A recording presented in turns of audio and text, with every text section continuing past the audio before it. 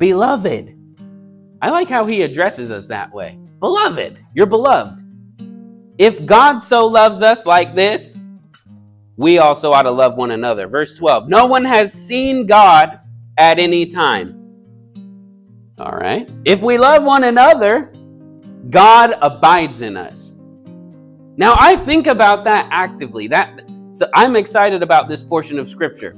If we love one another, God abides in us. We can actually experience the reality that God lives in us as we choose to love other people. Why? Because that requires God to be in you to actually love people the way He's called you to love them. If we love one another, God abides in us, and His love has been perfected in us.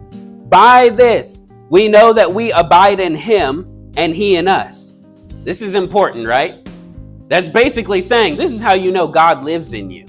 And if God doesn't live in you, hell will be your home, and you have no living relationship with God. So I need to know how to know if God lives in me. By this we know that we abide in Him and He in us, because He has given us of His Spirit. Hold on a second. How many of you can see the Holy Spirit living in you?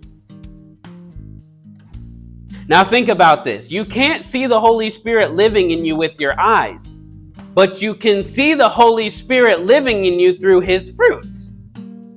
Let me remind you of something. They're not the fruits of you that God just gives to you. They're the fruits of the Holy Spirit who lives in you. So it's evidence, oh, God is living in me. He's living in my heart, and He's actually living through me. What does Galatians chapter 2 say? It's no longer I who live, but Christ that lives in me. He lives in me, and that's why He comes out of me.